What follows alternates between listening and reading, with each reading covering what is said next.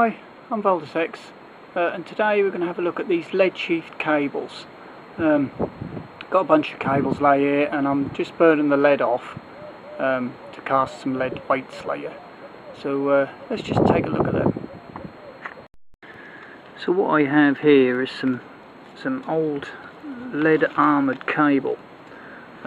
This cable come off an airfield.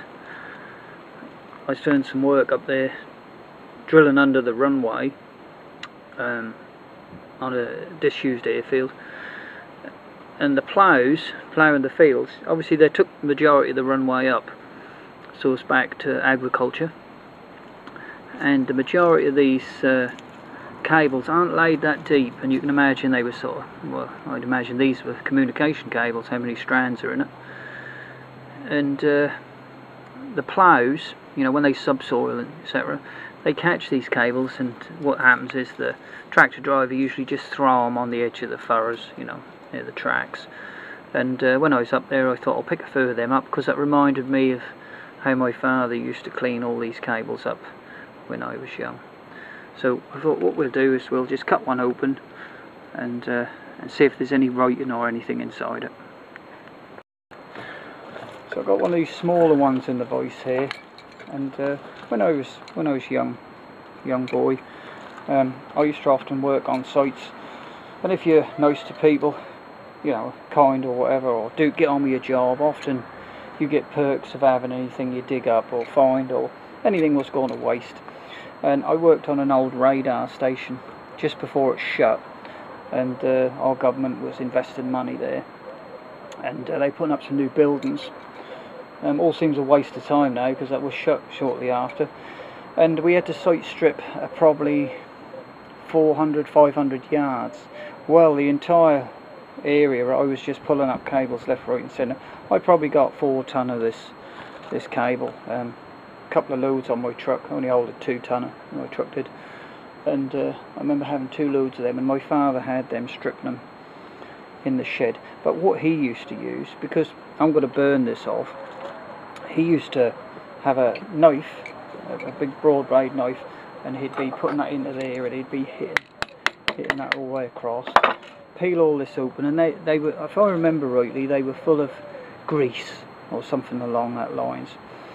And so what he'd do then is he'd put all the copper, because they were usually bigger than this, he'd put all the copper inside a bucket of diesel, and then he'd let it soak, wipe it all off, because you get more money for copper, which is not burnt and not greasy.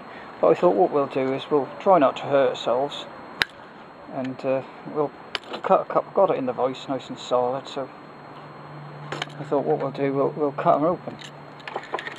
We'll work along this, and we'll cut it open, bless it.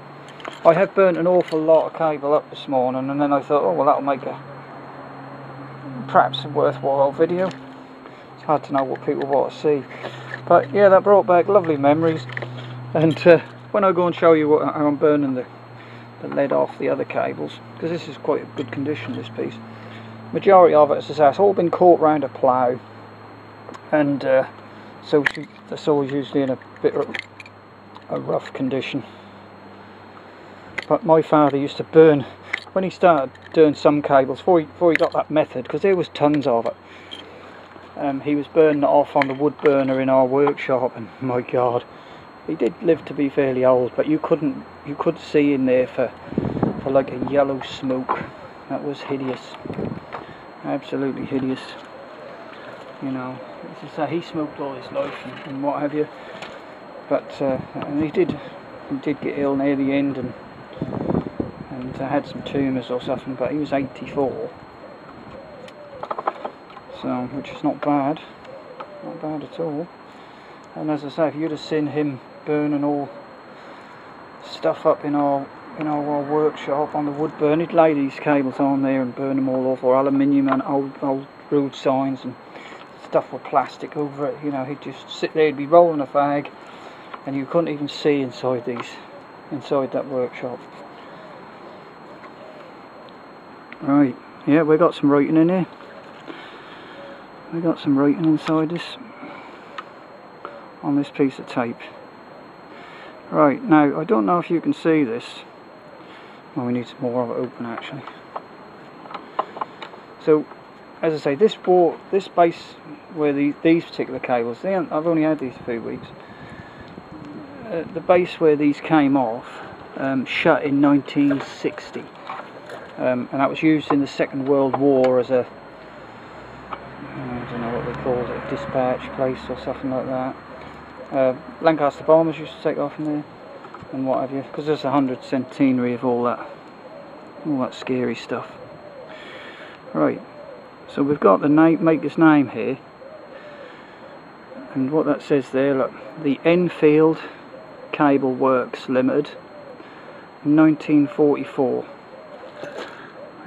I ain't even got that in focus, have I? So that's who made this cable, look, the Enfield Cable Works Limited, 1944. And all them cables what my father used to strip, you know, he used to, you know, have all different names in there, different cable manufacturers. So this is the lead sheath, as you can see, and this is your, as I say, this is your tape, and that run all the way through it with the name on it. Look, 1944. So she's fairly, and that's because whatever this grease is inside these, can you see all that grease? Am I holding that in the right bloody place? I've got all that. So now we've got all these cables, and they're in again this greased pad. I'd love to see the machine what actually assembled these. You know, I'd love to go back in time, me. I absolutely love it. I'd find so many things interesting, and find all them people who changed everything for the bad, and just say, do you realise where you're going to take life to?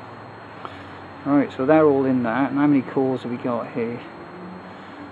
Right, 1, 2, 3, 4, 5, 6, 7, 8. We've got 8 cores in there, and look how greasy they are. Can you see that?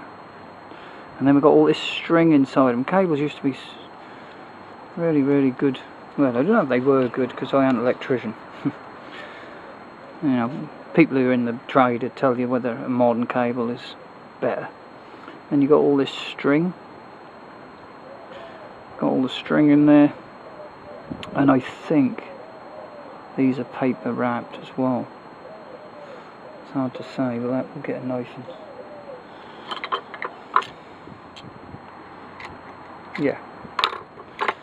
Yeah, these are paper wound, look. So every strand, this is why they catch fire, every strand is, well, look, double wrapped by the look of it. Is it double? Yeah, well, there's 2 wraps around it, or more. But if you can see, this is what my father would do. You know, he was, well, I suppose he was retired at that time. It was a long while ago. And look how bright that copper is. You know, and then, as I say, he'd put all that in diesel. I remember some of these things being probably 3/8 each strand. You know, I brought some big cable home for him. You know, a bit of pocket money. And he'd spend all, you know, he'd have a cup of tea there and a smoke. He'd taken all these cables to bits, and all this copper here would sit in a bucket of diesel. And so that takes all this grease off, and then you can sell it to your merchant as the higher end. When I know, because I'm throwing all this stuff that's on the floor here, I'm going to throw all that in just in the fire. So that'll all be dark. But as I say, a lot of this cable already is dark. Look, like so many more cores in this one. But this one you can see been wrapped around the plough. Yeah. So anyway, that's it. So made in 1944.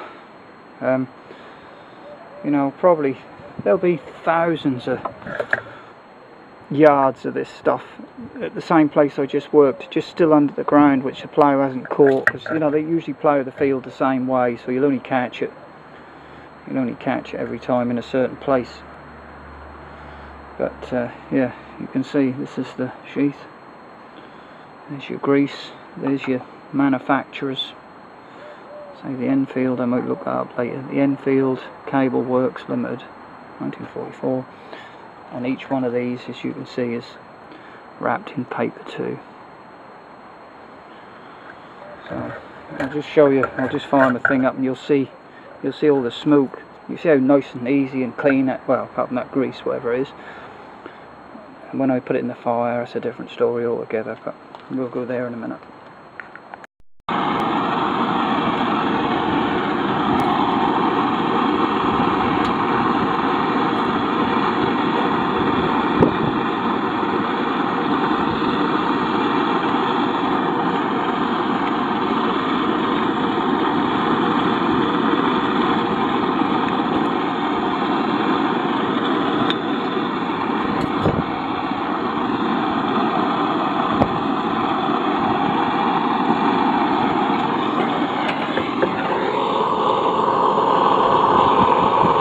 I ran out of main gas on the burner down there, so this is the last little bit, so I'm just using a blowtorch,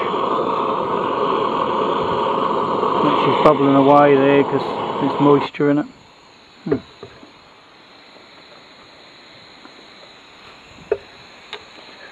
But this cable here has dried out a bit. There was some seriously green smoke coming off it earlier, but this particular bit here is not in too bad.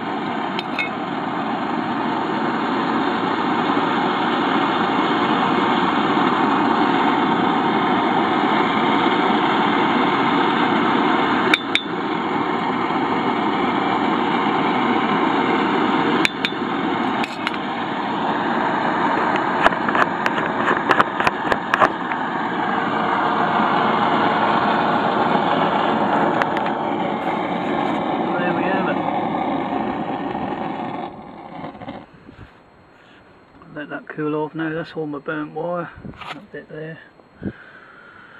Clean all that up later. I'll let that go off and I'll allow that slug of lead. And later on when I get my furnace back round here, I'm going to cast myself some weights for my tripod. Anyway, hope that was of interest, and I'll catch you on the next video. Thanks for watching.